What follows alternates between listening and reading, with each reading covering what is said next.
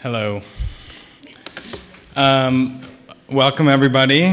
I'm Niall Greenberg, and I'll quickly introduce our speakers for the night. This is a conversation, as we say. It's between Tatiana Bilbao, who's an architect based in Mexico City, with a very impressive practice of residential projects, a long history of research in affordable housing, and recently had an exhibition in Monterrey at the Museum of Contemporary Art. She is leading this academic initiative, which this is sort of one of the first flagship conversations as a part of that, called Two Sides of the Border, which she'll explain a bit. And she has invited Sarah Lopez, who teaches at the University of Texas at Austin. She is a built environment historian, and her book, The Remittance Landscape, the full title, is The Remittance Landscape, The Space of Migration in Rural Mexico and Urban USA, has served as a sort of guide for our studio this semester. And she has come multiple times to our studio and helped articulate many of the ideas which we're developing. And then finally, the author, Valeria Luiselli, who went to UNAM and came to Columbia to do her PhD, and she is a fiction and nonfiction author. Her books include some very really interesting and inspiring books, if you haven't read them, but most recently, Tell Me How It Ends, an essay in 40 questions, which is sort of documenting her work working with migrants in New York, well, different types of people coming to New York and translating and going through the legal system here. Before that, The Story of My Teeth, which is a sort of experimental project-based novel of some sort. It's very interesting, but documenting one story in a really broad and complex way. Before that, Sidewalks and Faces in the Crowd, all sort of impressive books. She is faculty at Hofstra, but is currently teaching an experimental writer's workshop at City College, which is called Beyond Identity, which is sort of based around scholarship, activism, and sort of creative writing as in a way to generate new ideas, I guess, new forms of activism maybe, or anything. So it's a really interesting conversation, which will be moderated by Ana Paula Ruiz Galindo, who is sort of part of the initiative, one of the 12 studios that are occurring this semester. And she's at Cooper and is the co-founder of Pedro y Juana, a practice in Mexico City. And the format will be quite simple. It'll be presentations and a reading. And then afterwards, a panel discussion moderated by Ana Paula, and general questions from everybody. So thank you, and I'll invite up Tatiana Bilbao first. Thank you, Niall. Thank you, everybody, for being here. For me, it's an important day because it's one of the first public debates we're starting to do, opening this topic about two sides of the border in the schools of architecture. As a program that I intended to start to think how we can reimagine our region, which I basically think the issue goes way beyond a border or even a wall. The region that we're talking about obviously is Mexico and the US, that currently has become part of the political discourse, especially in this country. And I do believe that this is a region. It is socially, it is economically, it is culturally, it is physically a region. Unfortunately, it's not politically a region. So how can we bring this discourse and trying to understand what is it about this that it's so important to debate it? How is it that it is a social social entity, that it's becoming more and more one? What is it that is an environmental entity? What is it about a physical environmental entity that is about? What is this about the economic entity that we can talk about? And how we could, in many ways, be able to explore this topic and create more knowledge about it. I believe that the border creates obviously a condition of a confrontation that is unique in the world. The longitude of the border is the largest border in the world, with two cultures that are so different.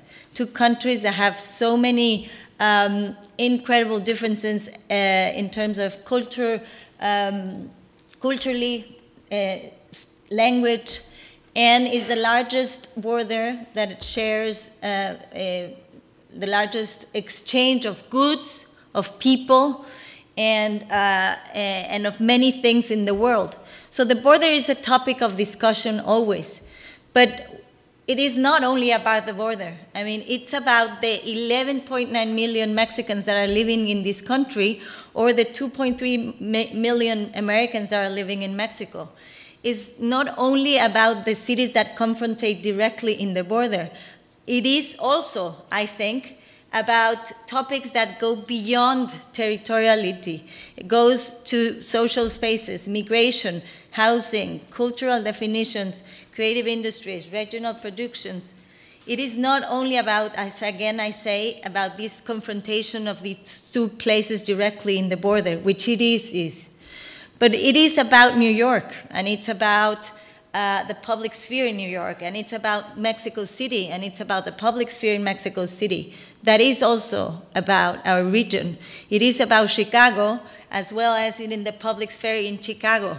But it's about Culiacan as well, or a little town in the north of Puebla in Mexico, or the Great Plains. It is about all these areas. It's not just about the border, because all these areas are changing dramatically through the relationship of these two countries. Cities in the Great Plains that have been filled up with Mexicans, where only Americans, white Americans, now they downgraded into 60%. They lost 60% of the population 20 years ago, and now they're again very thriving and vibrant because they're filled with Mexicans. What is about those towns in the Great Plains? What is about these little towns in the Sierra de Puebla in Mexico that the migration is going to the US? They're not going anymore to the big Mexican cities, although they are, but in majority they go to the US to search for better opportunities. What happens there?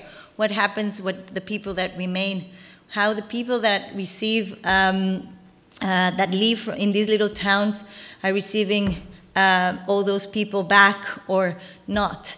What is it about this cultural interchange that is happening? The most important jaripeo place, it's in Chicago. It's not in Mexico anymore. What is about this cultural blend that is happening in places like Puebla, York, in Elmhurst, in Queens? What is territorially the approach that we need to start overlooking to create these places better places? I think that we need to start doing that discussion. What is these social organizations of people that live in New York and adopt an entity, for example, of an image of a sport that it's only or basically derived from this culture in this side of the border, but that they create an entity that works on their little towns in the other side of the border. People that become really proud on how they were affected by their experience in the other country, how they really reflected even in their hometown.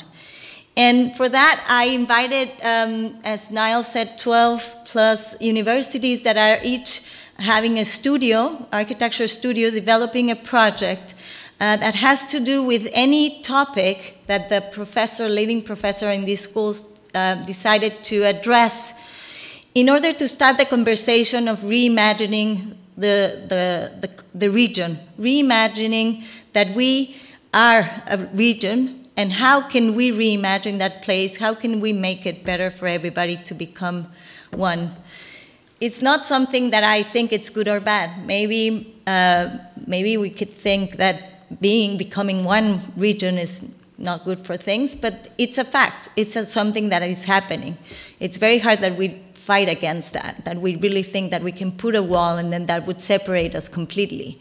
That would not separate the physical ecosystems of migrations, of birds, of animals that go back and forth. Why would it separate us? I mean, I don't think that a wall would separate us now that we are totally blend, a little bit, I think, very, very blended, no? Here at GSAPP, I'm leading a studio where we're working on the remittance landscape, and it's about the architecture of remittance.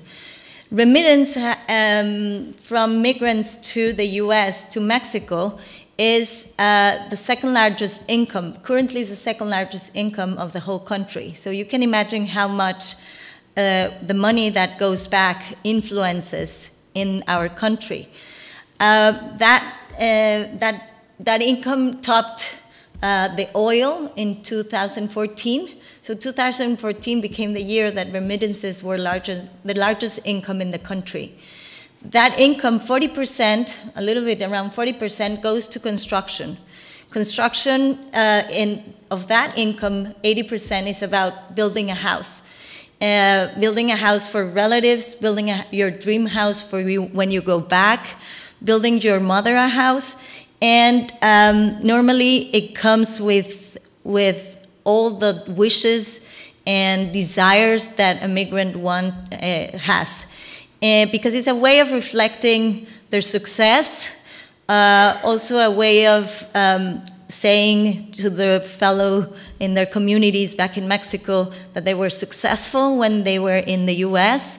It has many, many things behind the topic. I'm not going to go into it very deep, but the thing is that it's a process that it's defining the landscape of rural Mexico in many, many ways.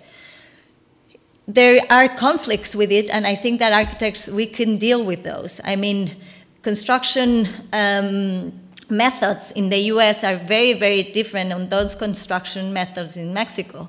Although the style of the houses are being important and done in Mexico with local materials, local ways of doing it, and obviously this creates a problematic. So we're trying to address this issue by designing a house for someone that is here, is earning his money here, and it's planning to go back and build a house back in Mexico. How we architects can help these people traduce that dream, that possibility of this beautiful, huge house into a local context. We're asking students to develop a construction manual, as those construction manuals that are given to migrants here in the US or in Mexico on how to build a house, because obviously it's a huge business that it's happening since 20 years at least in Mexico.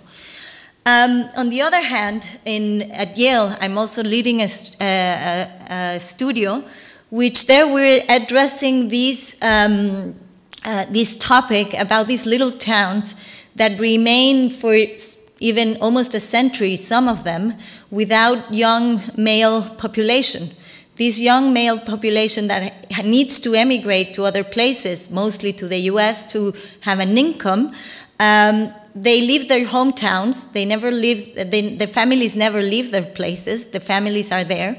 So the women stay with the whole work on top of them. They need to take care of the children, of the elderly, and then create something of an income. Normally, they are just receiving the remittances. So what happens with these little towns? What's the landscape and the possibility of these places? And what is it that architecture also can do to create a link and more possibilities for these towns to thrive and to become places also for desire of people to come back or to stay. In that sense, I think in a way that a landscape, it's only defined as it when it's recognized, when it's seen, when it's talked about it, when it's described. And I do think that that's what happens when we are talking about a region. Until we are able to talk about it, to define it, to discuss it, we're going to be able to see it. We're going to be able to enhance it. We're going to be able to create a region that hopefully it's also sometime sooner than later, a political region. Thank you.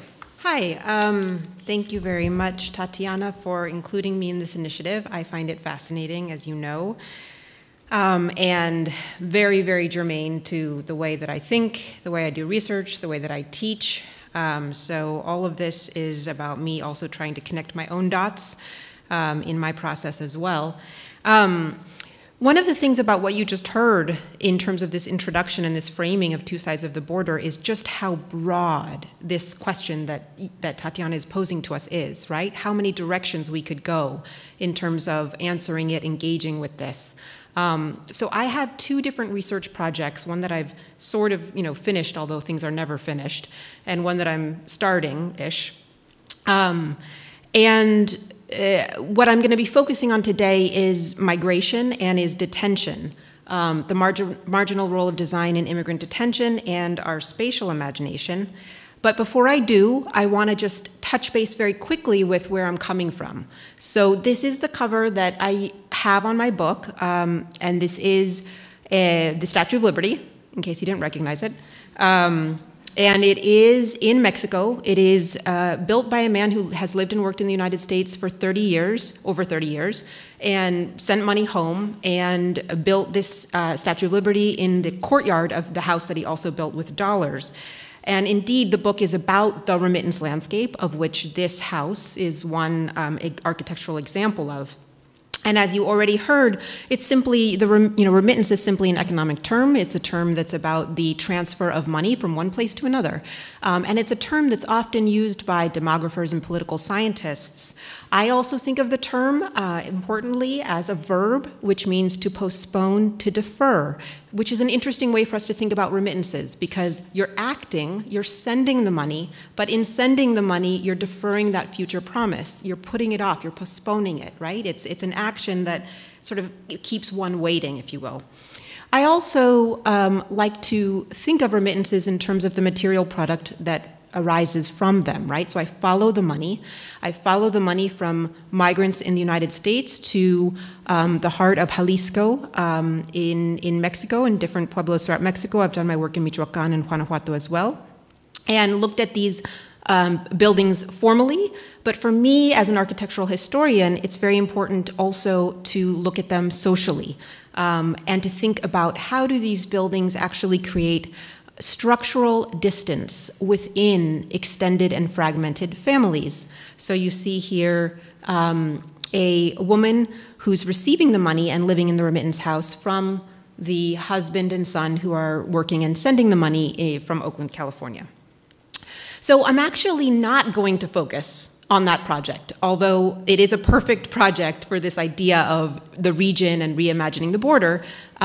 What I am going to focus on is in some ways its mirror image, which is the Immigrant Detention Center, which you see here, kind of mirroring that remittance house. One being, a very aspirational architecture, a place in many ways where future ideals and expectations reside, and the other, unfortunately, being a place where, in terms of migrants' journeys, hope goes to die. And not for everybody, but for some, and if not, at least migrant journeys are halted and greatly transformed. I come from a place that is at the front lines where the treatment of migrants is going from bad to worse. That place is Texas. That is where I live. Texas is a state that incarcerates and detains more women, men, and children than any other state in the United States. And we can see here a map where we have these almost blemishes, these sort of peach lesions, which are dots, which are resembling all of the different detention centers and immigrant prisons. And you see, it's not a border issue, right? This is a state issue, and it's a national issue, and it's a binational issue, and it's a global issue. But in terms of just looking where it is in Texas, it's definitely throughout the state. So how did we get here? How did we get all of these different detention centers built? You know, and what does this mean? I'm very interested, in particular, in what a landscape of immigrant detention means for our collective capacity to imagine alternate futures. Today, as I and potentially we scramble to perceive a violent present which is so normalized by this landscape, I fear that my own imagination is at risk, and I'll talk a little bit more about that at the end. First, we have to define what a detention center is. And so I have thrown this up, the Geary Act from the 19th century, which is an expansion of the Chinese Exclusion Act, which forced Chinese laborers to carry internal permits. It was a way of regulating Chinese labor at the time. Failure to carry a permit could lead to detention and deportation. At the time, this act was challenged on constitutional grounds, and so historian Kelly Lyle Hernandez has analyzed these congressional cases. And a lot of arguments at the time were made about the undue harm that was inflicted on persons who were forcibly removed, saying, you know, really to deport someone is punishment. As these debates went back and forth, deportation was defined not as punishment congressionally, it was defined as an administrative process. And what that meant for deportation and for detention to be an administrative process was that the rights and the punishments that are associated with criminal prosecution, like the Fifth and the Sixth Amendment, don't apply in most cases to migrants, so that you could detain and deport migrants who didn't have the proper authorization. You had the right to do that as the government, as the US government. So here you see a quote that is from that time, from the 1890s. Deportation is not a punishment for a crime. Detention is not imprisonment in a legal sense. And you see that same quote today. That still holds today. So immigration proceedings and civil proceedings in immigrant detention is not punishment. And this is a quote by a woman who is a former ICE employee. She worked for Immigration and Customs Enforcement. She did an audit, an internal audit for the bureaucracy. And this is her saying, you know, the mission of ICE is not to punish migrants, actually, right? So clarifying for us, indeed, what that mission is. Yet, what we find is a landscape of prisons. And it's important for us here to pause for a second and think about architecture. We have to think about the architecture of immigrant detention, both reflects and constitutes the changing attitudes and policies of the state towards migrants. We have to think about how the concrete form of detention facilities fix the abstract and ambiguous position of foreign subjects. These facilities broadcast messages to a wider public about criminality. They incur long-term ethical, social, and political implications, right? Not to mention directly harming individuals' lives. So when I look to government-financed and sponsored buildings, I look to them for that messaging, for that sort of collective, representational, and spatial messaging of what it is that the position and attitude of the government is. So I look to that, you know, when I look at these spaces of incarceration. Also, and this is something people have debated with me about, right? So you may not all agree, but for me, I do not see architecture as merely the outcome of social processes, practices, and attitudes. I do not see architecture as merely a reflection of larger, more complex issues. I see architecture itself as a complex issue that shapes political, social, and cultural realities. And that's not something that everybody agrees with me on. So who's responsible for designing the system of detention in Texas? And what role does design and construction play in immigration policy and enforcement? It's important to note that private prison corporations are at the helm of designing the immigrant detention system. In the general US prison system, the private corporations they own and manage 15%. In the immigrant detention system and immigration prisons, nationally, currently, we're at 73%. And in Texas, that's well over 80%.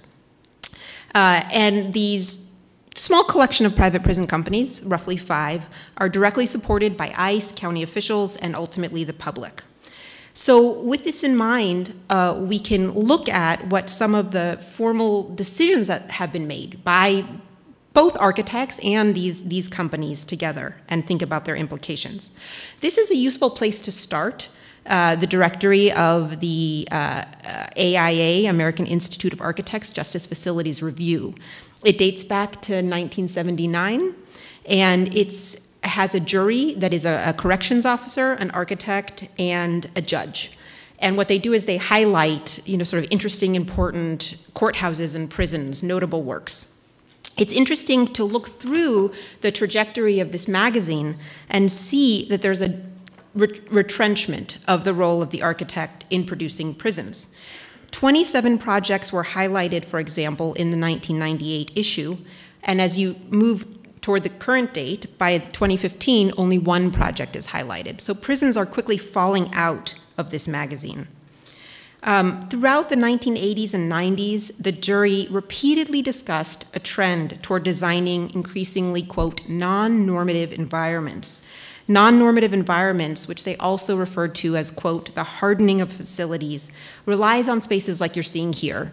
So this is actually a recreational space. This is defined as a recreational space.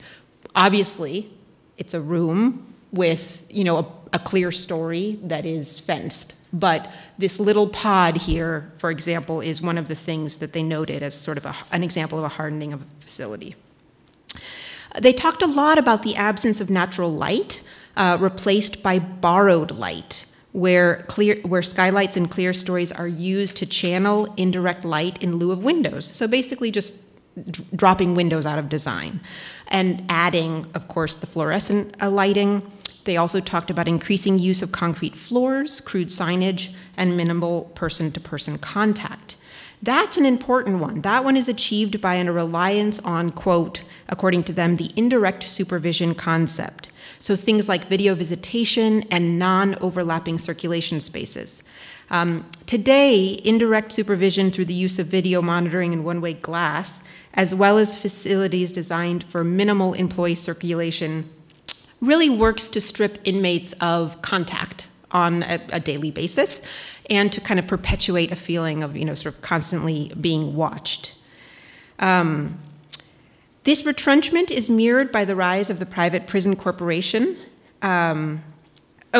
Actually, before that, these were some quotes that I pulled out from the Justice Facilities Review in their, opening kind of commentary before each issue, where they said things like, feelings were that once a facility is toughened, there may be no going back. It's difficult to rescind philosophical and architectural decisions.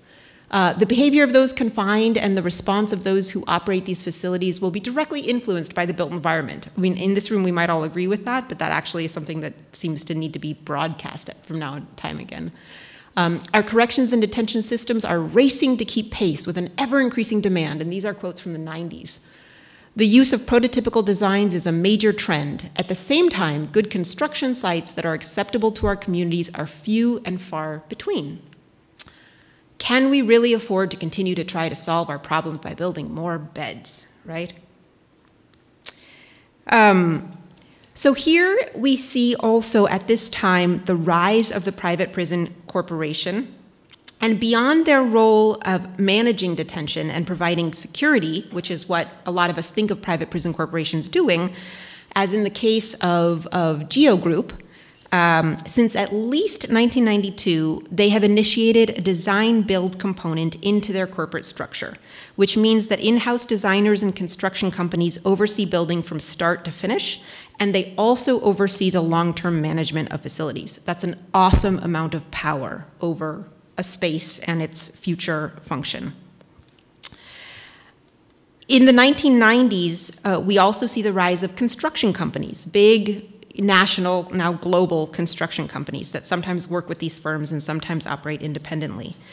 And a lot of these construction companies are innovating innovating things that will facilitate rural construction, right? Because there's a lack of expert labor, a lack of manual labor on these rural sites, and it makes it difficult to build in these remote locations. So that's why you see things like mass-produced modular cells, this terrible slide which I had to pull from their website because I couldn't get my own.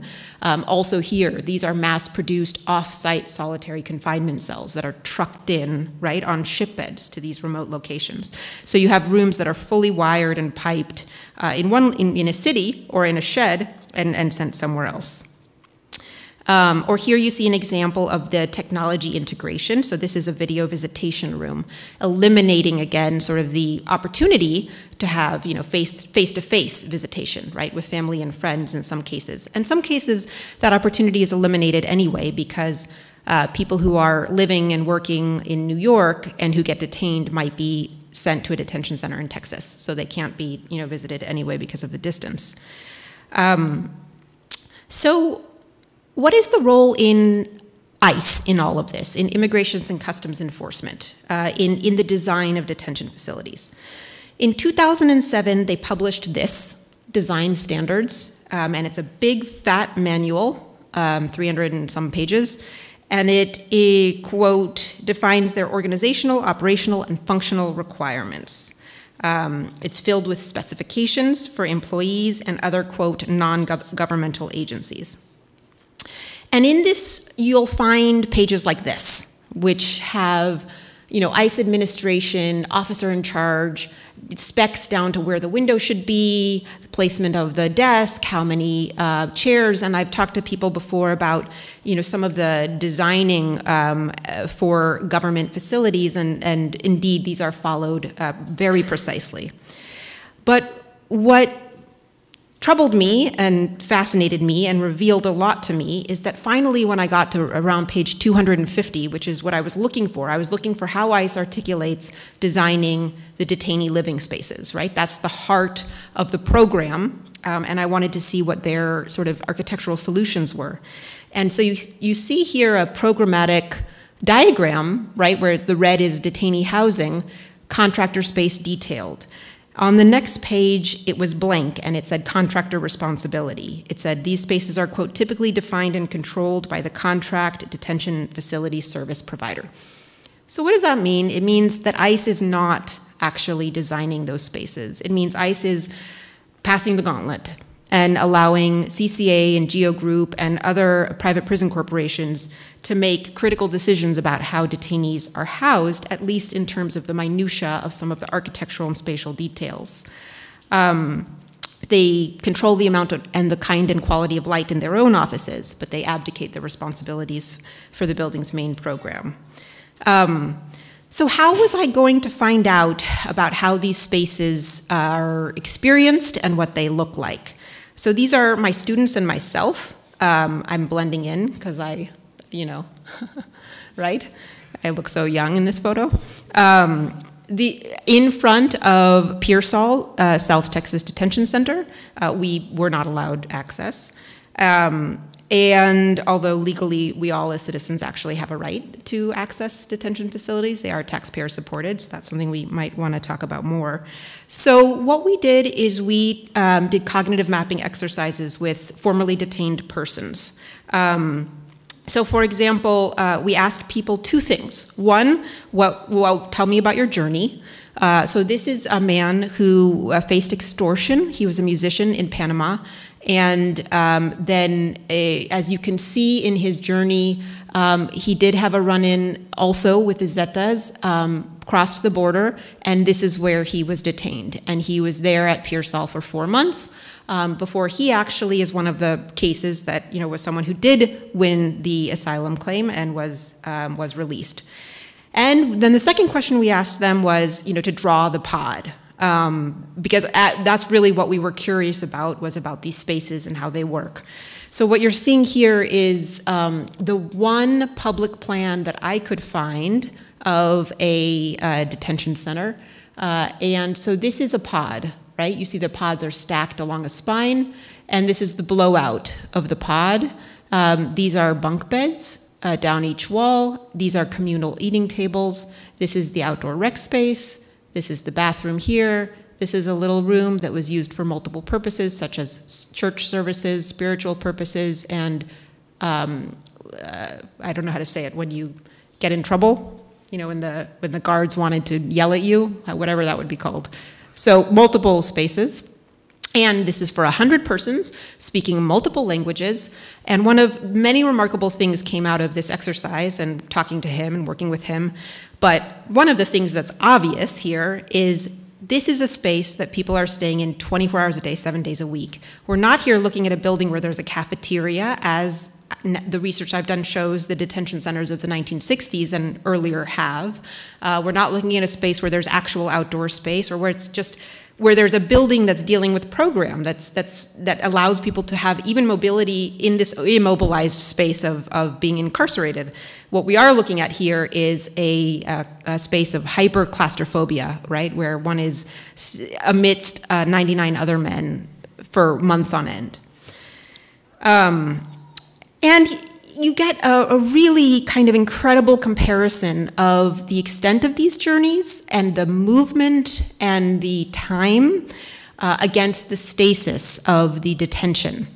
And one of the things that's really incredible to learn about is that a lot of people are traveling through all of the Americas. So this is someone who's coming from Somalia, who then went up through South America, all the way up through Central America, eventually through Mexico and the United States. Some of these journeys last for years and years and years because people will actually think they are able to start a new life somewhere and until xenophobia might start again or persecution might start again and they have to flee. Some people will spend years in refugee camps before they're able to move on. So some of these journeys are just absolutely epic. And then again, finally the moment comes where they arrive to the United States and there's such a relief and they go to the US-Mexico border and they seek out the Border Patrol and they put their hands up because they're looking to actually begin an asylum claim. And what they're met with is imprisonment.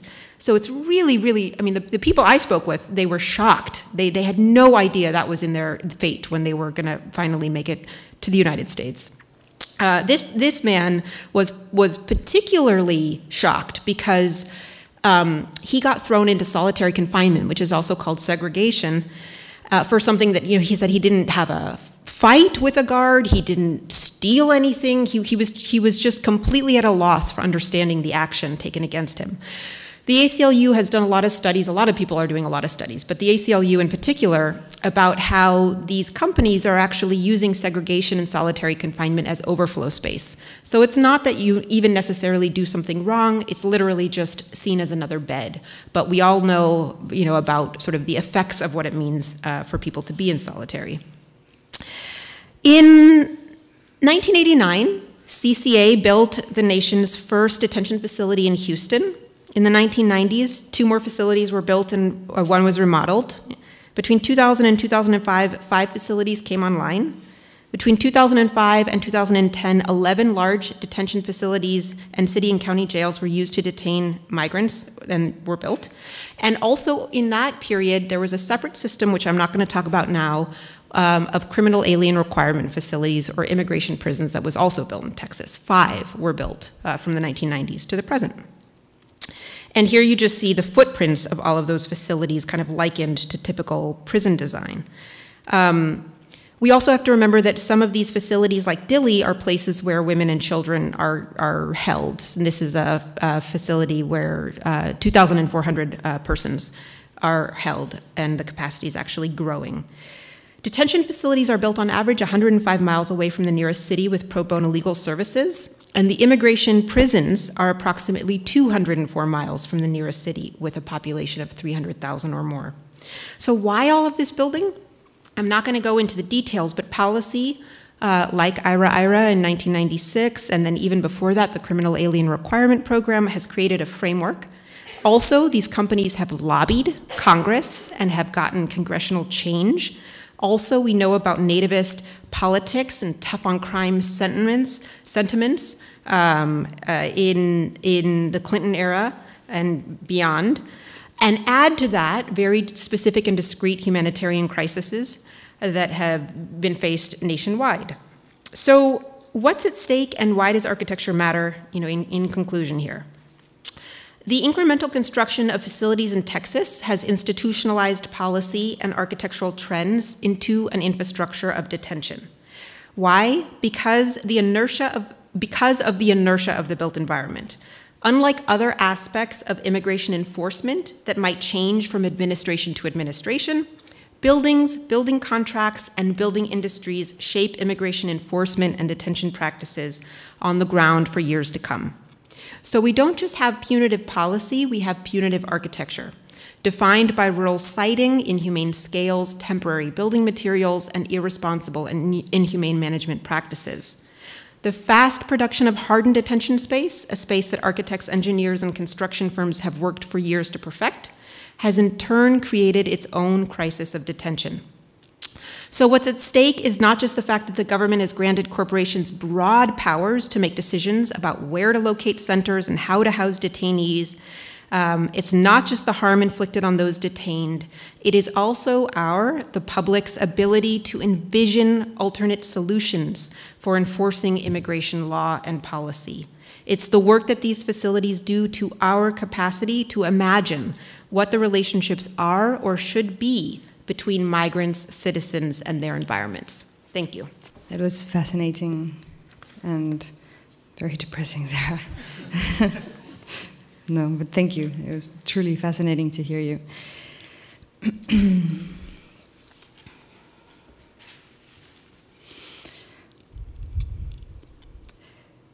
When did you enter the United States? Why did you come to the United States? When did you leave your home country? With whom did you travel to this country? Did you travel with anyone you knew? How did you travel here? What countries did you pass through? Did anything happen on your trip to the US that scared you or hurt you? Has anyone hurt you, threatened, or frightened you since you came to the United States? How do you like where you're living now? Are you happy here? Do you feel safe? Do you still have family members in your home country? Do you have any close family members who live in the US? What is their immigration status? Did you ever live with anyone else? How do you get along with the people that you lived with? Did you work? Did you go to school? Have you ever been a member of a gang? Do you have any tattoos? Have you ever been arrested, detained for anything, anywhere in the world? So those are some of the questions in the 40 to 45 questionnaires that are used in court at least in the court in New York, the Federal Immigration Court in New York, to screen undocumented minors so that they can hopefully find a hopefully pro bono lawyer who then might be able to make the case that they are eligible for asylum or some other form of immigration relief, such as a SIJ visa, or a few others that are less common. This particular questionnaire was put together in 2014 when we saw the so-called immigration crisis unfolding at the border. I say so-called because other people have advocated that it was not an immigration crisis, but a refugee crisis, because it involved dozens of thousands of undocumented children who had come alone, fleeing from what I would call parastate violence, not state violence necessarily, but state negligence and parastate violence. In other words, the systematic violence enforced by very well-organized gangs, such as the MS-13 and Barrio 18. So what I'm going to do is, I'm pre-technological, so I decided not to even try to make a PowerPoint. I looked at like my my PowerPoints when I was still a PhD student, and my 8-year-old daughter does better PowerPoints now.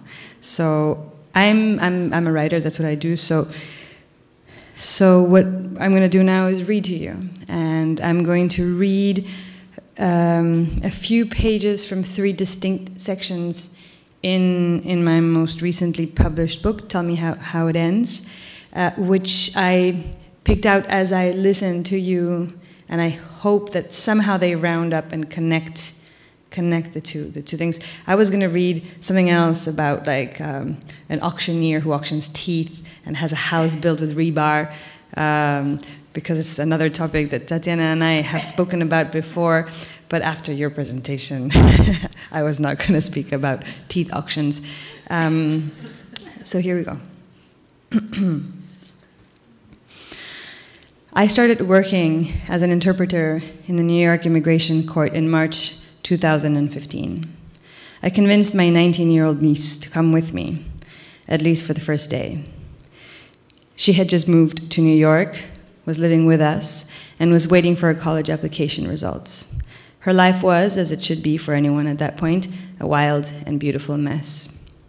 On our first day of work, my niece and I took the subway downtown in the early morning and walked to the big, ominous building at 26 Federal Plaza. The security procedures to enter the building are a little like the ones at the airport. You have to show your passport, take off your jackets, scarves, and shoes, deposit your bags on an inspection belt, and go through a metal detector monitored by the police. Inside, the building branches vertically and horizontally into hallways, offices, windows, courtrooms, and waiting rooms.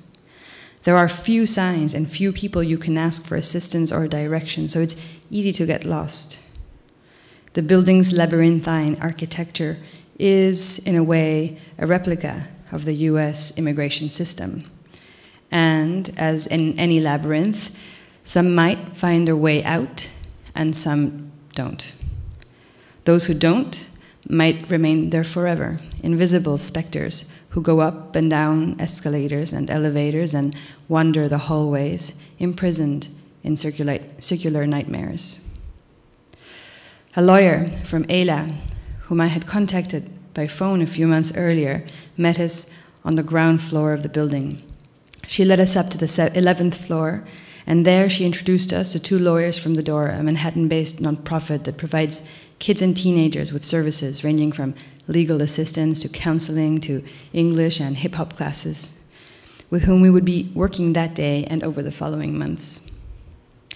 After the official introductions, the lawyers from The Door asked us to wait for a while in the little room adjacent to the one where the interviews are conducted. We had arrived too early. They hadn't finished planning the agenda for the day, and no children had shown up yet.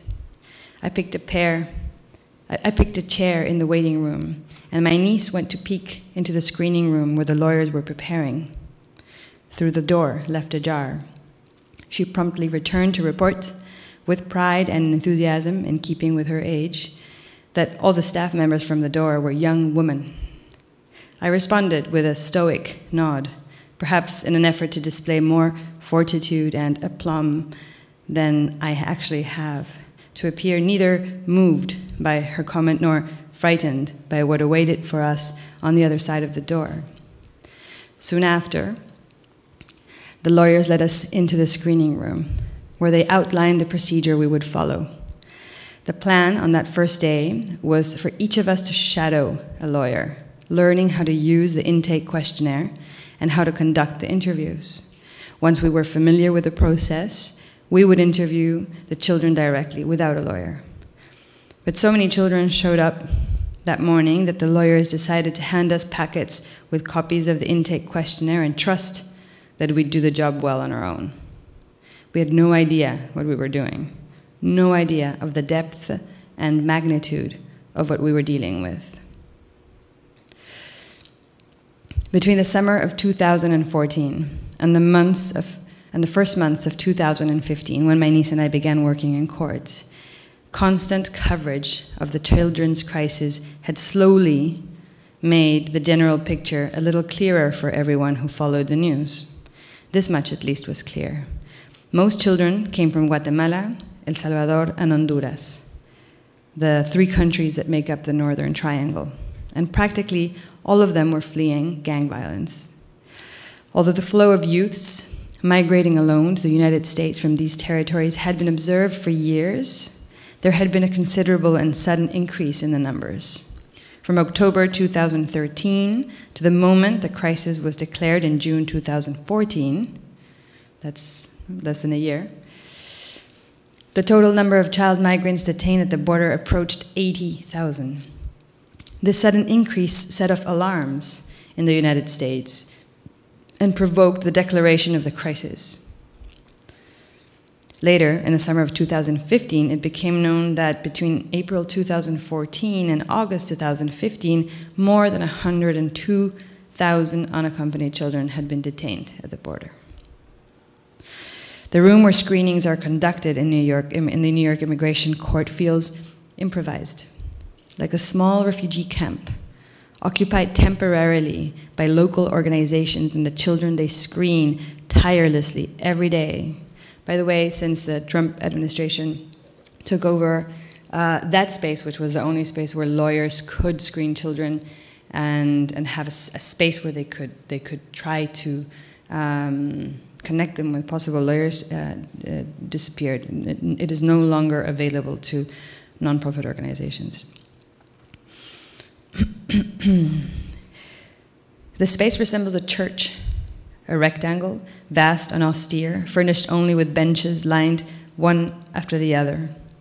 At its front, a wooden balustrade with a little door in the center cordons off an area with 2 large mahogany tables at which the children, lawyers, and interpreters sit for the interviews. Crayons and pads of paper are set out at the ends of the tables to entertain the younger children. During each interview, the child's relatives sit on the benches on the other side of the balustrade and wait, like spectators in a silent mass. It's against protocol for relatives to join the children during the interviews, since their presence could influence the answers they give. Against the walls of the room, instead of statues of saints or paintings that would decorate a church, are movable chalkboards on which lawyers and their interpreters make notes, and children draw and scribble while they wait their turn. We didn't quite grasp the bigger picture during our first hours in court conducting screenings. Blindly, we simply followed all the questions on the intake questionnaire one by one and translated the answers. What we were really doing there that morning was providing backup for organizations dealing with an emergency. Not the emergency at the border, detonated with a surge of arrivals, but the quieter, more bureaucratic, legal emergency created by the federal government's decision to create a priority juvenile docket in response to that surge. A priority juvenile docket, for those of you who don't know much about law, is basically a group of cases that has priority in court, to be addressed in court before others.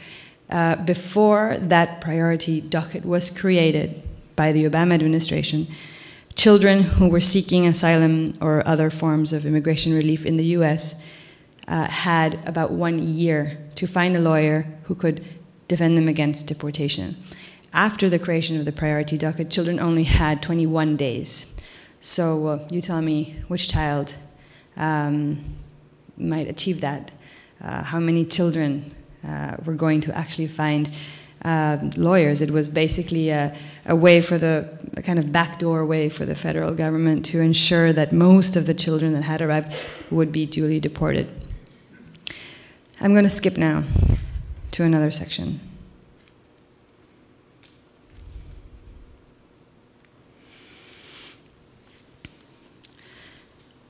Often my daughter asks me, so how does the story of those children end? I don't know how it ends yet, I usually say. My daughter often follows up on the story she half hears. There's one story that obsesses her, a story I only tell her in pieces and for which I have not yet been able to offer a real ending. It begins with 2 girls in the courtroom. They're 5 and 7 years old, and they're from a small village in Guatemala. Spanish is their second language, but the older girl speaks it well. We sit around the mahogany table in the room where the interviews take place, and their mother observes from one of the benches in the back. The little girl concentrates on her coloring book, a crayon in her right hand. The older one has her hands crossed as an adult might, and she answers my questions one by one. She's a little shy, but tries to be clear and precise in her answers, delivering all of them with a big smile, toothless here and there. Why did you come to the United States? I don't know. How did you travel here? A man brought us. A coyote? No, a man. Was he nice to you? Yes, he was nice, I think. And where did you cross the border? I don't know. Texas, Arizona? Yes, Texas, Arizona. I realize it's impossible to go on with the interview, so I asked the lawyers to make an exception and allow the mother to meet with us, at least for a while. We go back to question 1, and the mother responds for the girls, filling holes, explaining things, and also telling her own version of the story. When the younger of her daughters turned 2, she decided to migrate north and leave them in care of their grandmother. She crossed 2 national borders with no documents. She wasn't detained by Border Patrol and managed to cross the desert with a group of people. After a few weeks, she arrived in Long Island, where she had a cousin. That's where she settled. Years passed and the girls grew up. Years passed and she remarried. She had another child. One day she called her mother, the grandmother of the girls, and told her that the time had come. She had saved enough money to bring the girls over. I don't know how the grandmother responded to the news of her granddaughter's imminent departure, but she noted the instructions down carefully and later explained them to the girls. In a few days, a man was going to come and get them, a man who would help them get back to their mother. She told them that it would be a long trip, but that he would keep them safe. The man had taken many other girls from their village safely across the 2 borders, and everything had gone well. So everything would go well this time too. The day before they left, their grandmother sewed a 10-digit telephone number on the collars of the dresses each girl would wear throughout the entire trip. It was a 10-digit number the girls had not been able to remember or memorize, as hard as she tried to get them to. So she had decided to embroider it on the dresses and repeat, over and over again, a single instruction. They should never take off this dress, not even to sleep. And as soon as they reached America, as soon as they met the first American policeman, they were to show the inside of the dress's collar to him. He would then dial the number and let them speak to their mother. The rest would follow. The rest did follow. They made it to the border, were kept in custody in the hielera, or the icebox, for an indefinite time period. They didn't remember how many days, but they said that they were colder in there than they had ever been before. After that day, they went to a shelter. And a few weeks later, they were put on an airplane and flown to JFK, where their mother, baby brother, and stepfather were waiting for them. That's it? My daughter asks. That's it, I tell her. That's how it ends? Yes, that's how it ends. But of course it doesn't end there. That's just where it begins, with a court summons and a first notice to appear.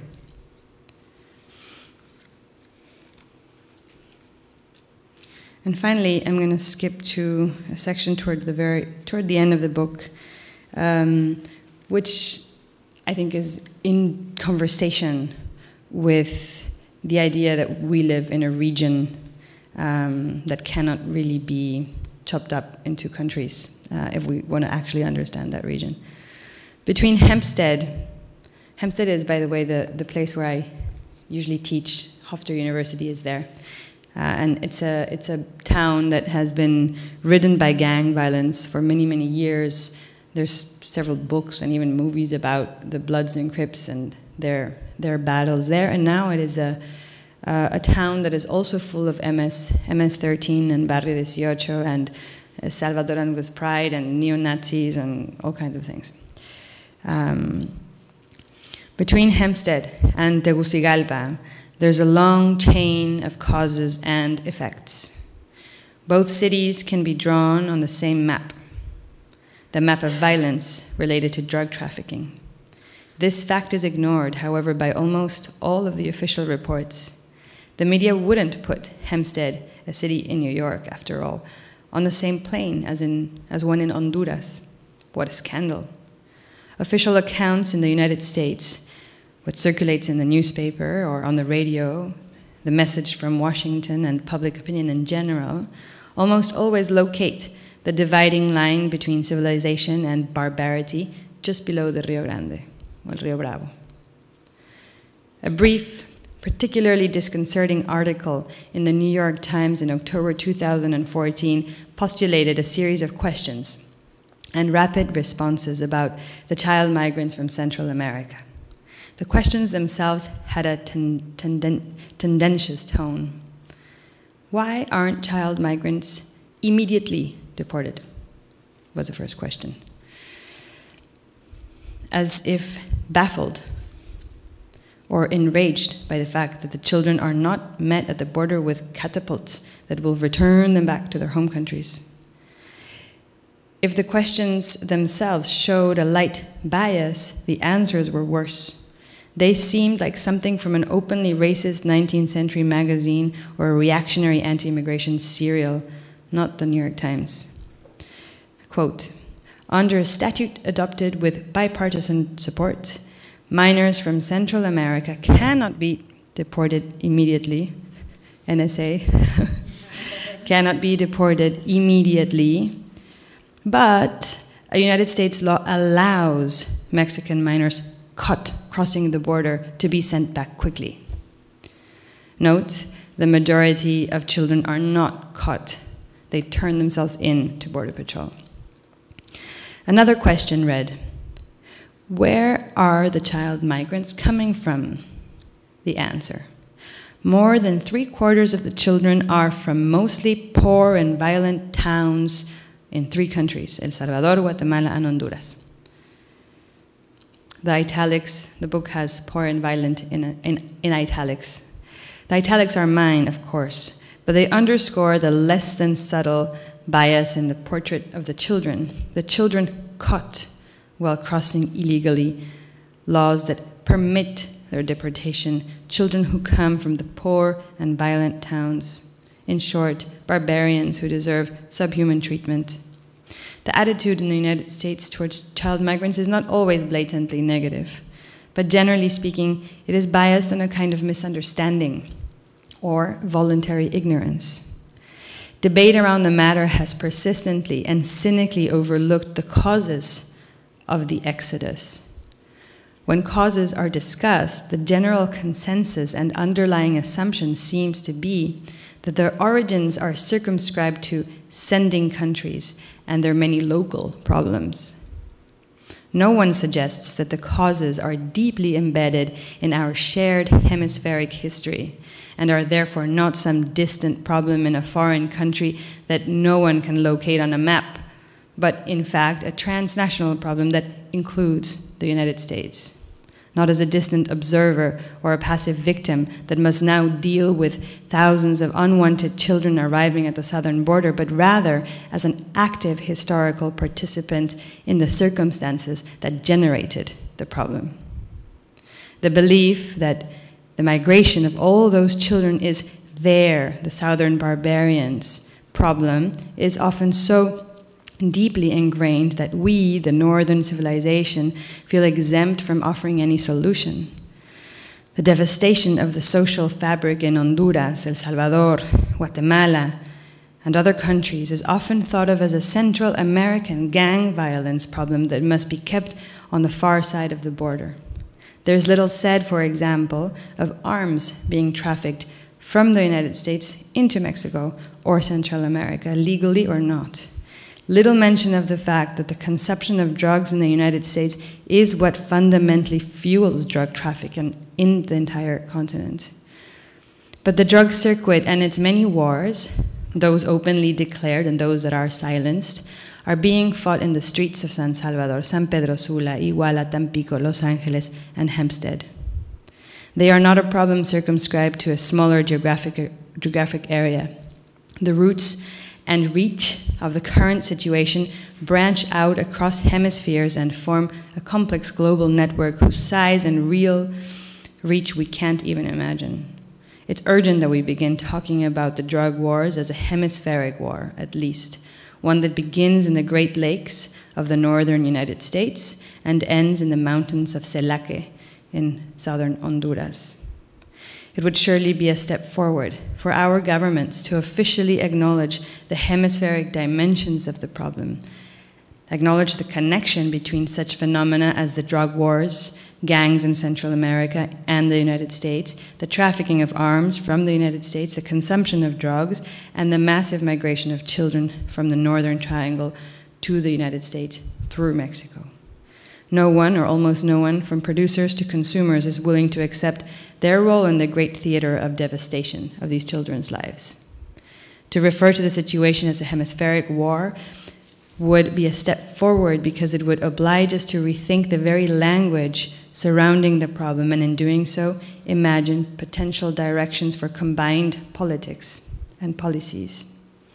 But of course, a war or refugee is bad news and an uncomfortable truth for governments because it obliges them to deal with the problem instead of simply removing the illegal alien. Thank you. This was quite amazing, and I think we're dealing with like a super urgent and interesting topic, to say the least. I'm super honored to be part of this table with such amazing women. I'm a fan of all of you, actually. And I also love, well, thank you, Tatiana, for organizing this initiative. I'm also part of the initiative. I'm teaching at Cooper Union, and we're dealing with, well, both sides of the border, us through Kansas.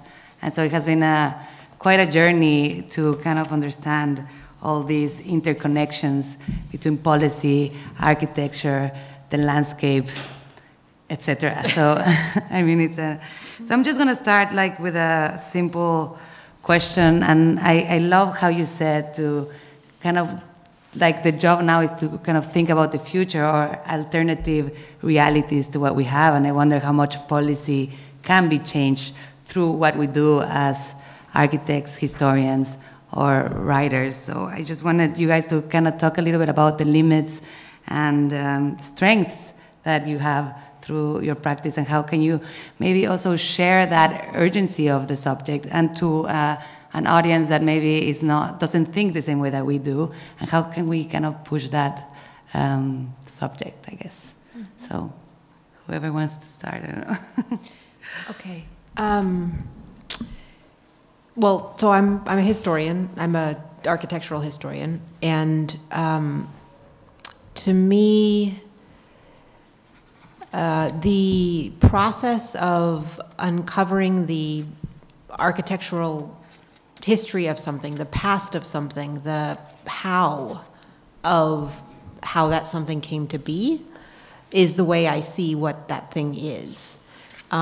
So when, to me, there's a kind of normalizing that happens by virtue of the fact of taking in and receiving your everyday ordinary built environment in real time. It's like as a function of survival, we accept on some level our surroundings and we move through them. Mm-hmm. So in some ways, being a historian for me is sort of taking a step away from that and actually trying to find the collection of things that made it be the way it is. And the reason I think that that dovetails or has some relevance to the world of policy and politics is because you don't feel that you can sort of intervene with policy when you're not a politician or when you're not on the front lines of the legal advocates in many ways. You know, in many ways it feels like, okay, what do I do as a citizen? I vote, if you vote. Maybe I have commentary, etc. But creating one's political position and creating one's policy orientation to me happens through historical understanding. So it's about actually sort of I mean, I know this might sound cheesy, but it's sort of, for me, it's been a self-empowering process to learn about how the landscape of detention came to be, because then I get to start stepping backward and imagine undoing it. Right, like a process of revelation and understanding if you don't know it.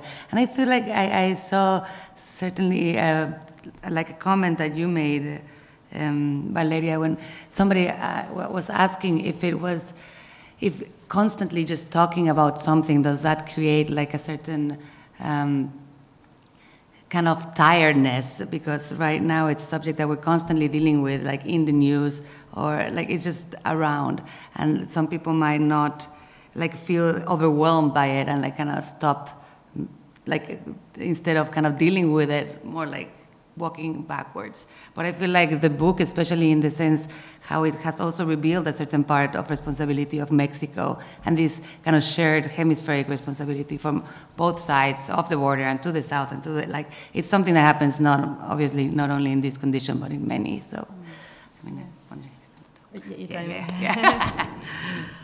yeah, someone once asked me if I didn't think that talking too much about this issue was going to create a kind of empathy fatigue, is what they called it. And I thought about it, and I mean, I thought, I mean, no. First of all, I don't think that empathy is a kind of resource that like petroleum finishes. No, it's empathy. I hope not. Empathy is I think endless in its you can reinvent it endlessly. But also it's just not about empathy. And I think that's what's important. Mm-hmm. I think that the argument around immigration and immigrant rights has to be made in the framework of a legal argument and of historical responsibilities, as I just read. It's not about, oh, empathize with the poor migrant. Listen to this story of this little boy who made it here, and all he wants to do is join the American dream and be a good American, and he gets straight A's, and that's not the narrative, I think. I think that's the narrative that we usually hear in the radio and in Disney movies and everywhere else. But that's a very short, that is like a short-sighted argument, and one that cannot make it too far because it just can't sustain the weight and complexity of the historical phenomenon of migration, basically. Not the problem of migration. Migration is not a problem, but a reality, right? Mm-hmm. And then just briefly address your question about like where we're coming from in our own disciplines and how that may or may not contribute to this discussion. I mean, of course, as a writer, I am 9 out of 10 days depressed because I know that my writing a book will never save a person's life or change policies or do absolutely, and no one cares, no one gives. Some people buy books, but then they really read their telephone most of the time. No? People read less and less today. But some people do read, and words, and I think writers can function as kind of custodians of the language in turn, of the language that's circulating in our era, right? And the press and the media, for example, are full of, on the one hand, euphemisms to describe the systematic violence that targets communities of color and undocumented communities and minorities, as is said here in the US, and also political violence. So we have words circulating all the time, like removal, right? Which is a word used to talk about deportation. It's a removal. It's a kind of cute way of describing something that's rather brutal, right? It's the same word, by the way, that was used after the Andrew Jackson laws that caused the, again, removal of Native Americans into reservations, right? the same word historically, interestingly. We have words like other euphemisms, like people being sent back according to, what is it, the term is a voluntary return instead of deportation. And then we have just the violence of the language, just the notion itself that someone is called illegal, and that's such a common way to describe a person who does not have the proper documents, is, I think, unacceptable, right? To say you are illegal, it's absurd as well. No one is illegal. You can do something illegal, but you are not ontologically illegal. It just doesn't make sense.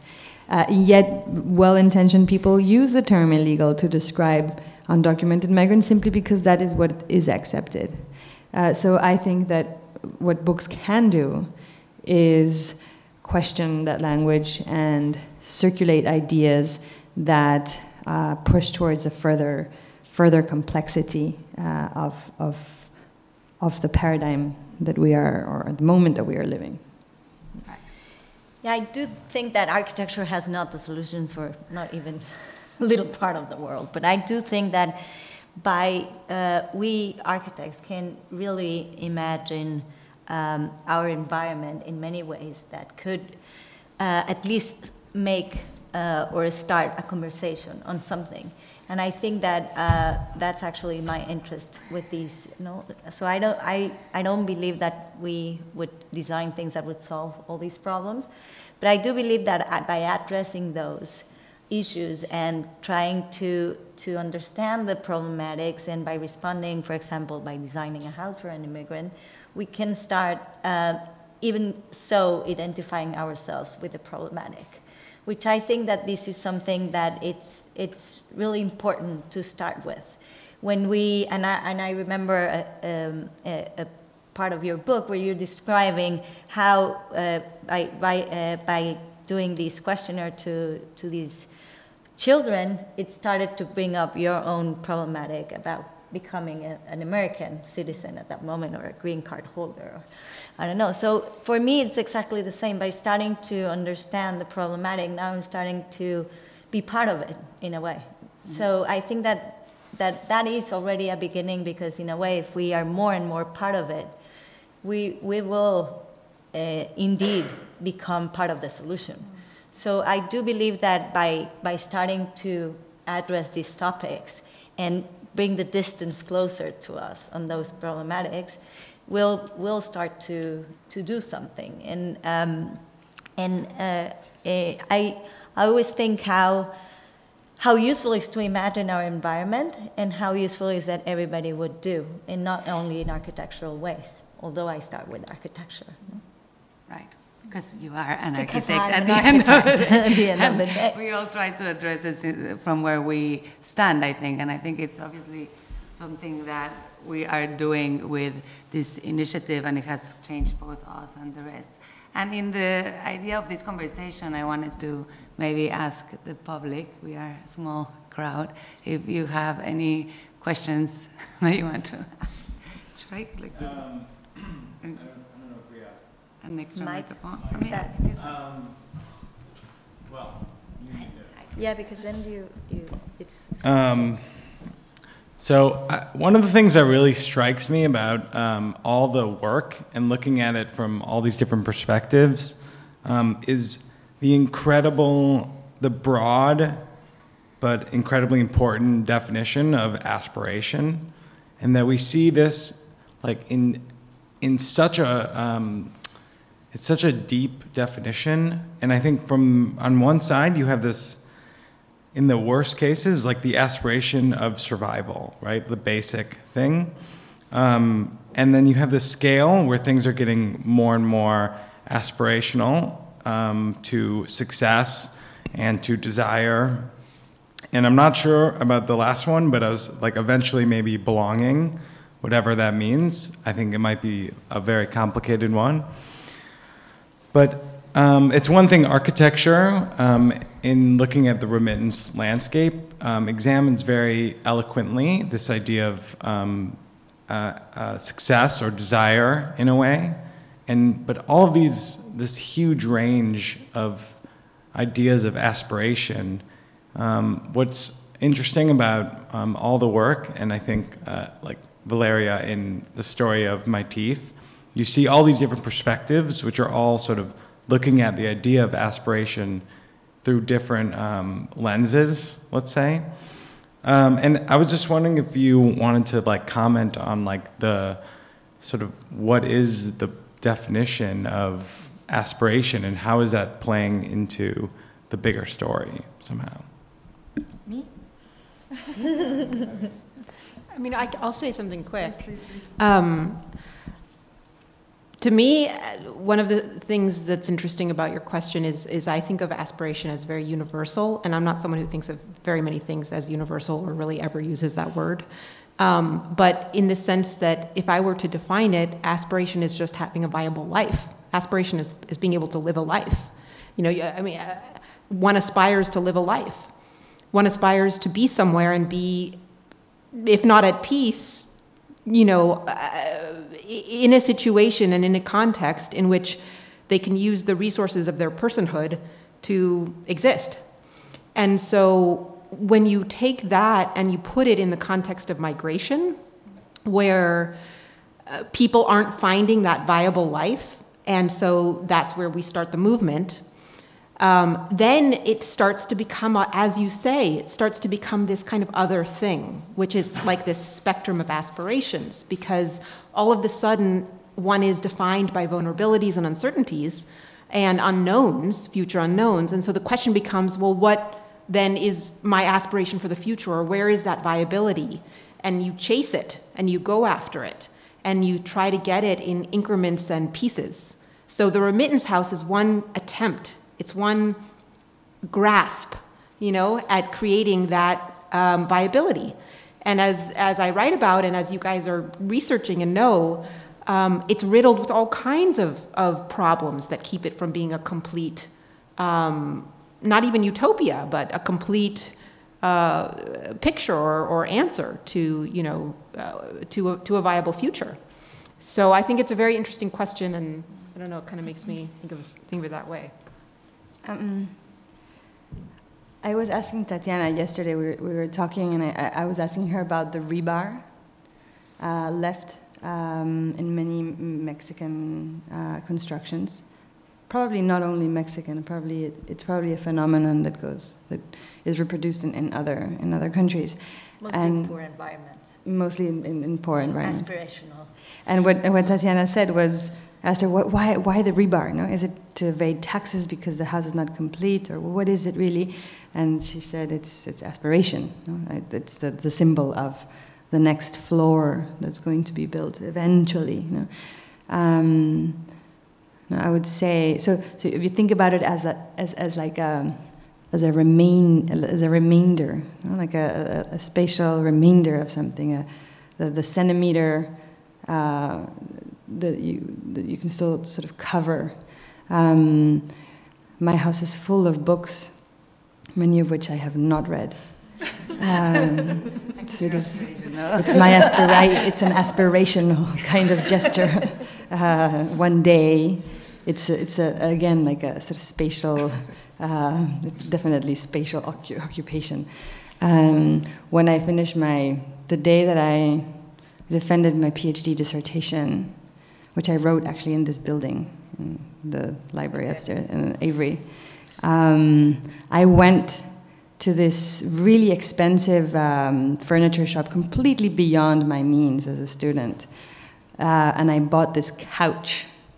I gave away my horrible IKEA couch that looked like a fat old man in like a jumper suit. It was like this thing in the living room, and I bought this beautiful modern Danish couch, which I'm still paying, and and it was like an aspirational gesture. You know? I finally finished my bloody thesis. I will get a job. I will sell that book. I will, and some of it's turned out well. So it's that extra. It's that extra that you move toward, right? And I do believe that architecture defines aspiration in spaces. I mean, that's what it is. I don't see it differently. In many it obviously has many colors, no, between those two words, aspiration and architecture, but I do think that it's exactly that. It's just a physical representation of the aspirations of the civilization. And one very interesting part of it that I'm like right now very into the topic is these steel bars of hope, which is defining landscapes all over the world and of unfinished or unrealized wishes, which I think it's also a very interesting topic that goes way beyond migration. It's just a human condition of growth, no? Right. I think there was a question there. Okay. Thanks for a great panel. And Sarah, I've taught your book a few times. So I'm really interested that you've gone from remittances to prisons. And so I'm curious, how long have you been doing the prison part? It's a bit of a story. Yeah. I'll make it short. Okay. Well, 2015. Yeah. Okay. And I became a part of a Humanities Action Lab, which is a team, 20 professors headed out of the New School. And so in 2015, we all taught classes nationwide. Yeah. Okay. Yeah. So because remittances But are. then what was the story?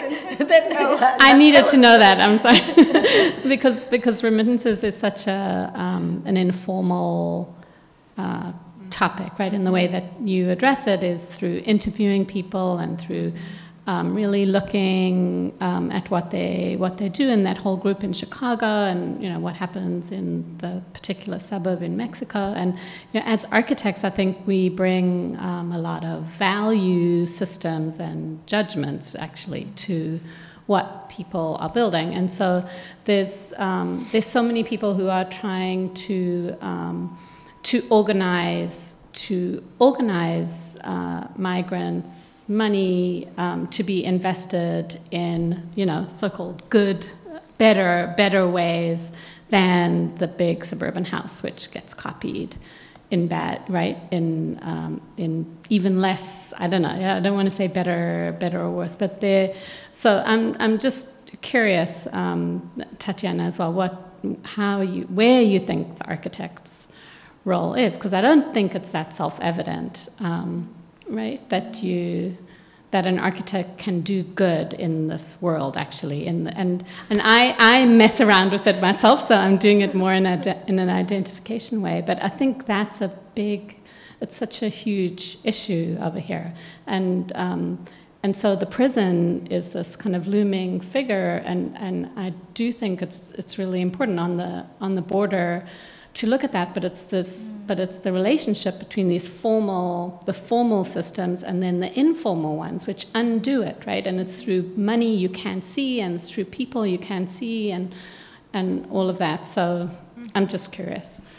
It's a messy in the question. case of the remittance houses, what I do think architects can do is to help really realize those aspirational dreams of a house in a better way. And as you say, we're judging what is better and what not. But what is really something true is that these houses often get built and they don't have real proportions for a room, or windows are high and people then cannot use them as windows, or rooms become really wide and strange because they copy those houses with normally a photo, or sometimes they will have a plan, but the people who build them there, they don't know how to read plans. So definitely there is a technical capacity that we have that we can provide to that. How do those people become the client? Yeah, that's the thing. I think that's one of the problems, is how do you really act as the architect and become their ID? Because what is certain is that there is a whole system, as I said, that, as I mentioned before, the construction companies that are taking advantage of. They're giving out manuals, construction manuals, to the people to build their homes. And these construction manuals basically, obviously, are to promote the use of their materials very clearly. But the people base their constructions in those manuals oftenly, no?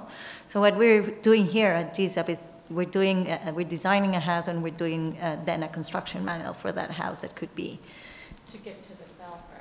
hopefully we'll see if we find a client, but at least it's the exercise to understand how we could participate in these in this issue, in this debate. And I also think it's also about the research, and the fact that we are like you are going there with the students and like achieving, like going to places that you might not have been before. And I think it's also not just about the actual construction of something, but the work behind as an architect that we also tend to do, and I think that is quite important. And well, just very from your briefly, question. it's also about which I forgot to really address this. We're also addressing a big topic on how to translate style and how style would reflect, or through the construction method, or through only as aesthetic as it is, normally reflect the era, the desire, the possibilities, and how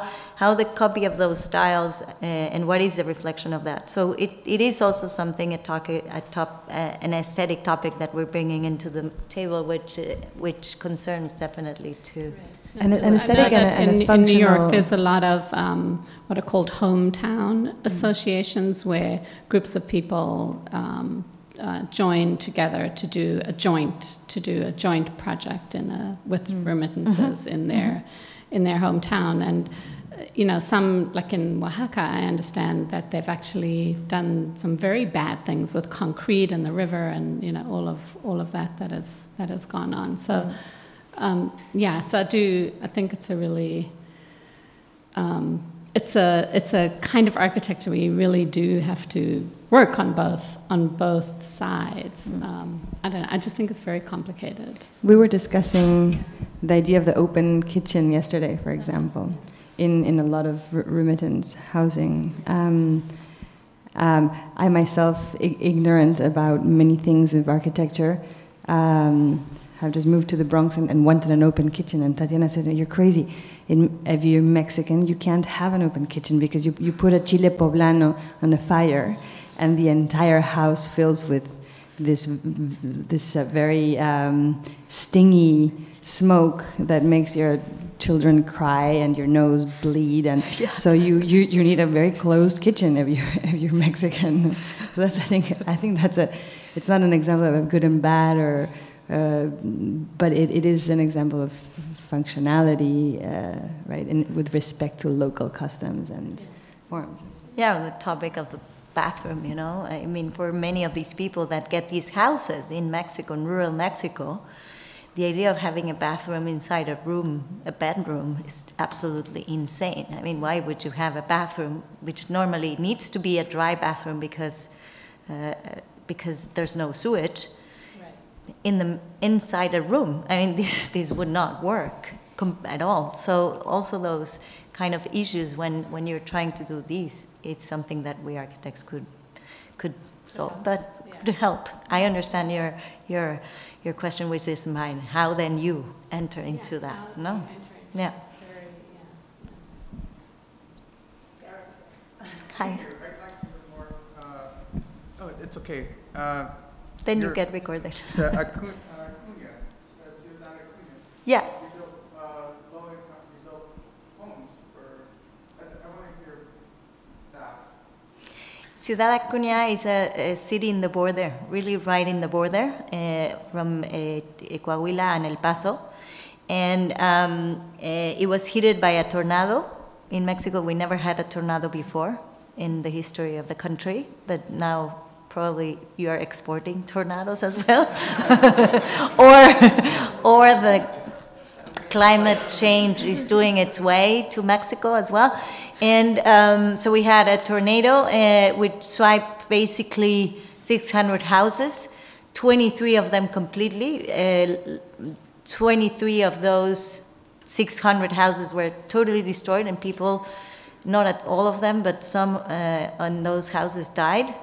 So then the government had to do this relief action. The people, those houses affected were Infonavit housing, Infonavit is the bank of the social housing bank founder, the ones that give funds. And so they needed to respond because all those affected were people that were their clients, and they needed to rebuild. So they decided to rebuild those houses because the people is insured. And through the insurance, they rebuilt the 600 houses, minus 23. It's not 600 in point, it's 592, something like that. And then the 23 that were completely destroyed needed to be rebuilt from scratch. They asked us to do our design, our prototype design that we were developing for other, to be adapted in different regions in Mexico.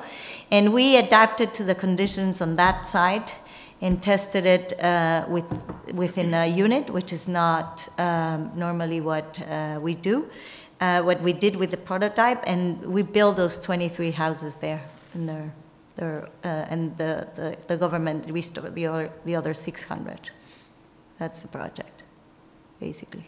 And do you want to say more for the homes themselves? Like, I mean, essentially, they're low. It's low. They're $7,000. That is, you could create a larger home from the first home. So as a family growth, or if the remittances are sent back and they have more family than they have room for, then they could invest in those. But there is sort of a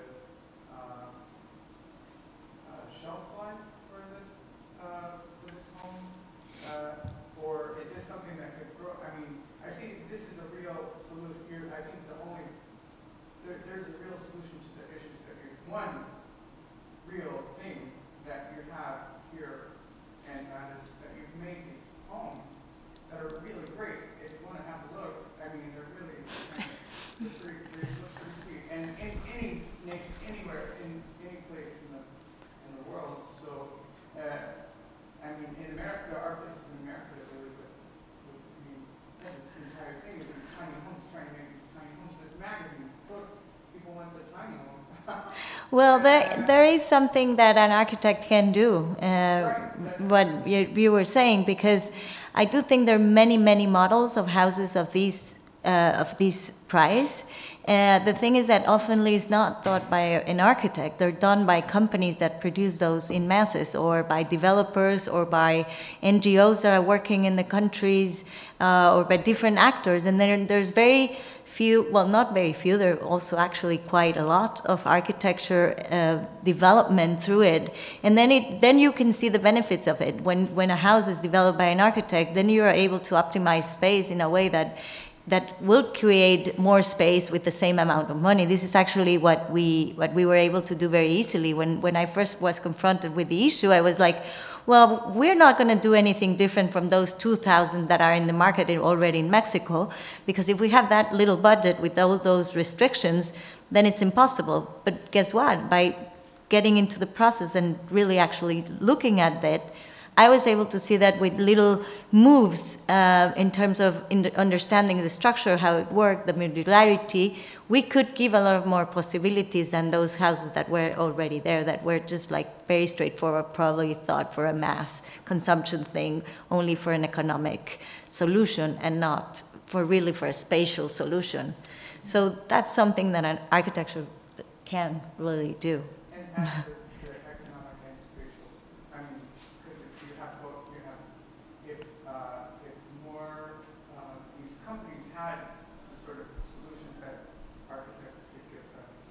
Not that, I mean, the issue there is the money, but it's in the market. If it's been achieved, then a person could say, well, they have, you know, this is good. Yeah, I think that what Tatiana is saying, that there is the power of design, no, where that lies, that there is a possibility of doing it right in the same amount of money. You can do it right or wrong with the same amount of money. So the architect is anything, no? Exactly. Anybody else wants to? No, I had a little. There's one. Oh, go ahead. Maybe you can.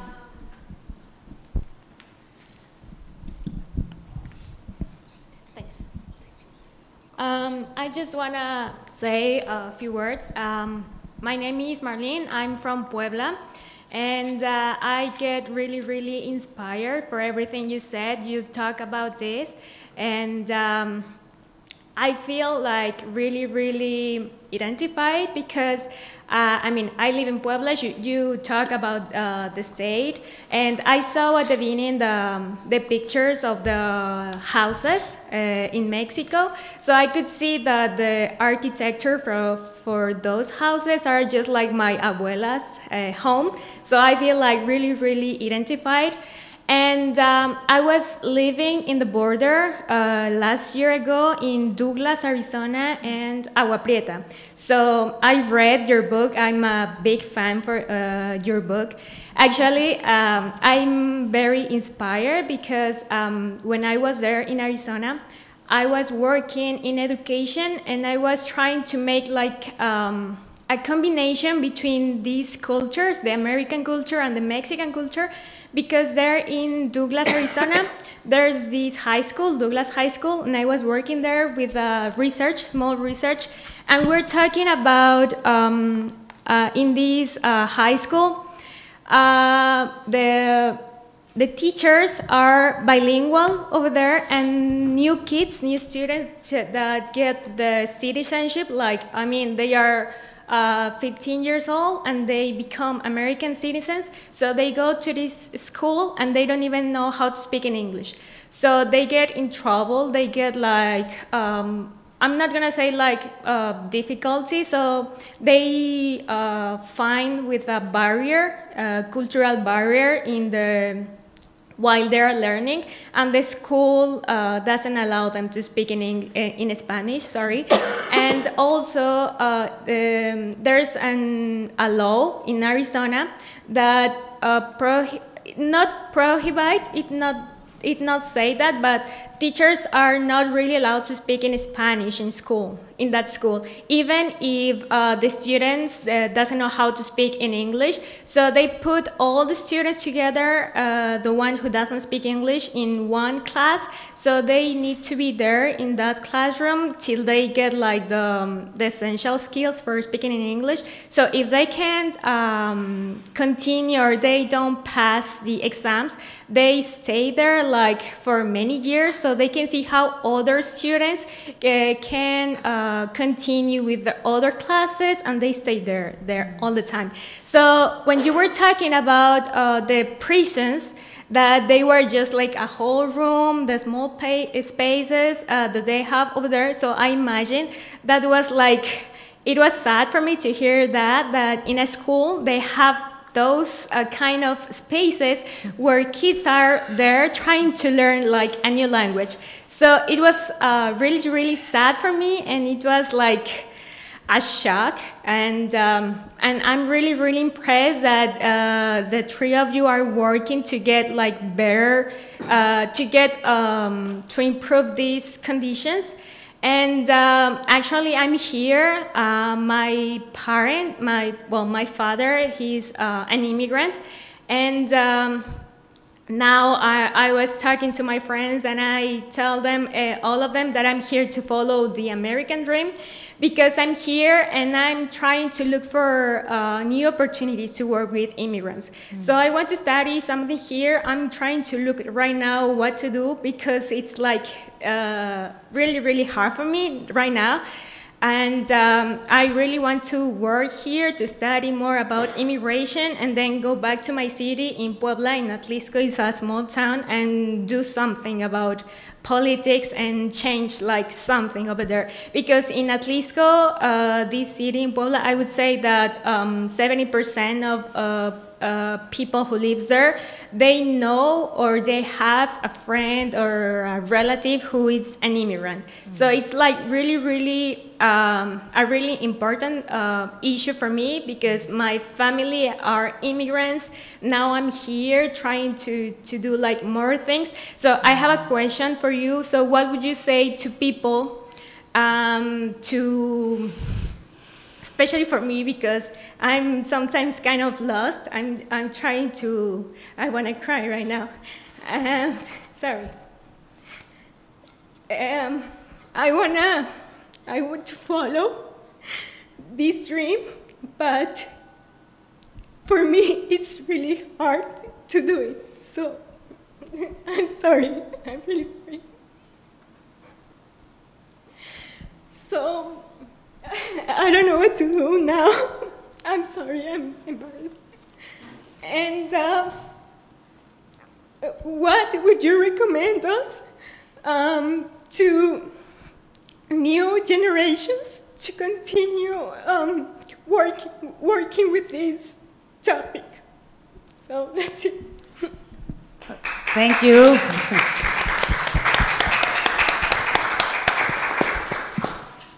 I will encourage you to continue to ask questions like you did today. I think it's very courageous, and it talks a lot of what you have accomplished till now. So thank you very much, and thank you for posing that question. It really hits to the heart, I think, of many of the things that we're trying to understand and to deal with. So, pass the microphone. But I mean, I can start. Sí. Primero que nada, no te olvides que además de todo somos 60 millones de hispanoparlantes. Ese es un país hispanoparlante, ¿no? So when they say, you know, that in high school you can't speak Spanish, you have to remind everyone you know, like the, I don't know, the guy in the deli. You know how many Hispanics, how many people speak Spanish in this country? 60 million people. The US is the second largest Hispanic country in the world. Es un país hispano. First Mexico, then the US. The fact that it doesn't conceive itself as Hispanic is obnoxious. Y eso, so it's your generation that will have more of a chance to push forward, I think, the idea that this is, we are not foreigners here. I mean, I'm a foreigner, my passport is Mexican, but the Hispanics are not, Latinos are not foreign, brown people are not foreign to this land. No? Now, what to do in terms, I mean, I'm not sure, it would be responsible of me to give you concrete advice, because I don't know if you want to be an architect or a writer, or you like cooking, or you, I don't know, anything, but I'd be happy to speak to you personally if you want, and we'll give you my email or whatever. Yeah, I'm not sure that the exchange can can happen. So I feel a little bit like embarrassed suddenly. You know? But I agree, and when you were talking about the language, that you writers are the language keepers, I'm very glad that we have people like you keeping the language, certainly, especially in this moment where the political use of language has changed so much. And that's something that I would say, basically, is that for many generations of immigrants that had to adapt to a culture, had to really give up of their language to start, and then many other things. So language was not transmitted in generations to children. And right now, we all know the power, and in the world, everybody knows the power of children knowing more and more languages. So definitely keeping your language, and as Valeria said, making clear that Spanish is an important language, and that it's very well spoken in the world. Actually, it's the second largest more spoken language in the world as well, and before English, so it's after Chinese and before English. So you should, for me, what I could advise you is to definitely defend your language, Spanish, español. Vamos a hablar en español. Just briefly, thank you for your commentary and sharing your story with us. That makes me feel like, you know, I'm a part of something. You know, what your comment raises for me is this sort of what I see more and more seeming to be this kind of myth and ideology of the American dream, and I'm looking around for where it is and how one gets it. And what troubles me is that I still feel like there's a lot of pressure on young people, and it's often repeated to work hard to try to achieve the American dream. That's still being repeated, and I often hear what seems to me to be a slogan, which is, you can do it. It's just about meritocracy. You work hard, you can achieve it. You can do anything you want to do. And, as you grow, as you evolve in this world, and as you get to know how things work and how systems work and infrastructure works and law works, and it becomes more and more apparent that that one exists within a series of institutional relationships, and there are limits that are put on you, that are imposed upon you, and you might try really, really hard, and you might be very, very earnest and dedicated, and you might not be getting open doors. And it's not your fault, and it's something that's happening to so many people, and it's something that is frustrating people and terrifying people, and it's something that people, we still as a public discourse aren't talking about the fact that we're a really fractured society, and that this idea of the American dream is something that really has lost the kind of traction that I think people felt it had several decades ago. And that's a comment and a story I've heard from many migrants who they've said to me, when I came in the 70s, I felt that the American dream was attainable, but I don't know if that's true for my children. I've heard that again and again and again. On the other hand, I see in the work I've done and in the work I'm doing, lots of activism, lots of grassroots work happening on the ground, good people doing good things. It's out there. It's about connecting with the right people. It's about finding the people doing the good work. And they're out there. You have to find them. You have to connect with them. You have to put yourself in vulnerable situations. Go to an immigration clinic like you write about that you did, or not an immigration clinic, but a translation, go, find out something that's going on that seems unusual, seems outside your field, seems interesting, but you don't know, and show up.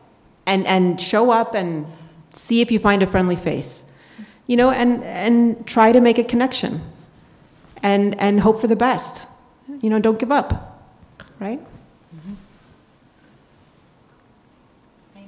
Thank you so much. Thank you for bringing this up, and thank you everybody for being here. I think with that note, we can close the panel unless somebody else wants to have a last saying on something. Thank you.